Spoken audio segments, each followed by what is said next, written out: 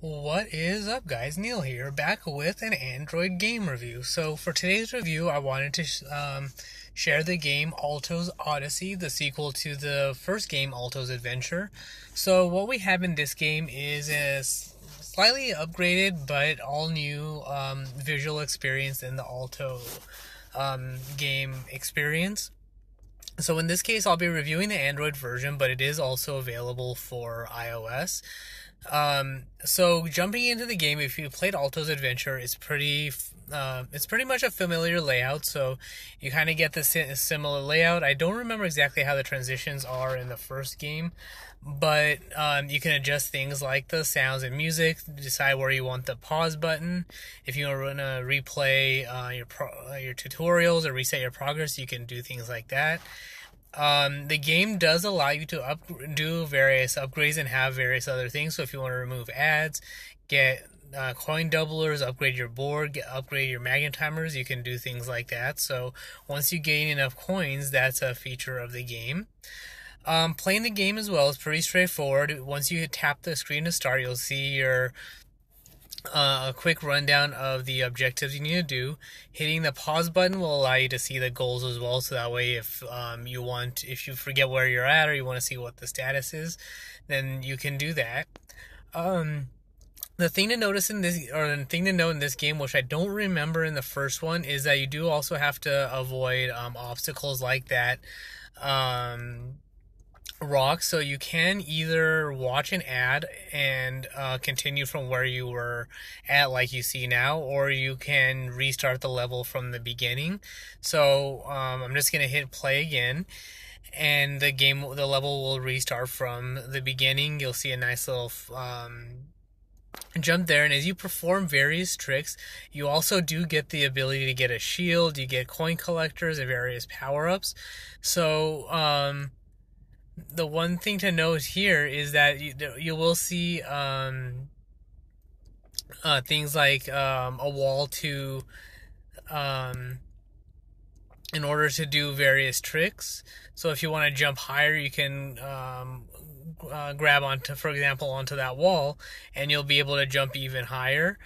And doing black flips also gives you the ability to boost your shield. So if you um, run into rocks, then it'll destroy the rocks rather than having to restart the level or watch an ad to continue from where you left off. So the idea is to get as far as you can and perform various objectives in order to get as far as you can.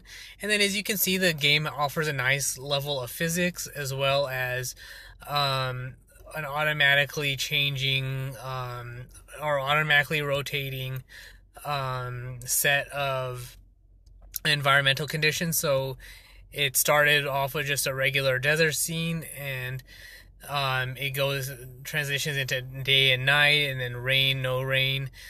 You also can perform tricks off of balloons. So the game does offer a few additional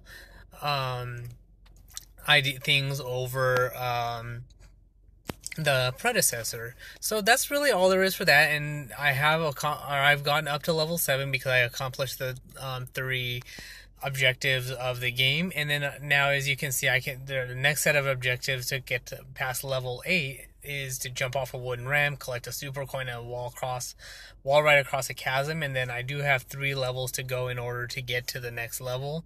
So if I want to be able to perform various upgrades and I guess get other characters as well, there is that as well, which going to the main screen will so I'll hit pause really quick, and I'm gonna go to the home, and I think it's in the menu if I remember, or actually maybe not in the menu, actually down here hidden in the bottom right is the ability to have different characters. So if you want to play as Maya, who can flip faster but is a little bit slower. There's Paz, who he has the ability to start slow but build momentum and things like that. So there are various characters, and if you want to play as, I guess, Felipe, he looks like an alpaca or llama, I guess. But you do get various characters, and you can either unlock them for by paying some money. It doesn't look like you can unlock them with coins, but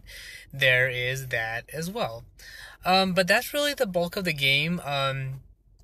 If you've played the first one, it's pretty familiar, but it's an endless runner style game with the ability to collect coins to get various upgrades so that you can upgrade your character as well to have various upgrades and all that.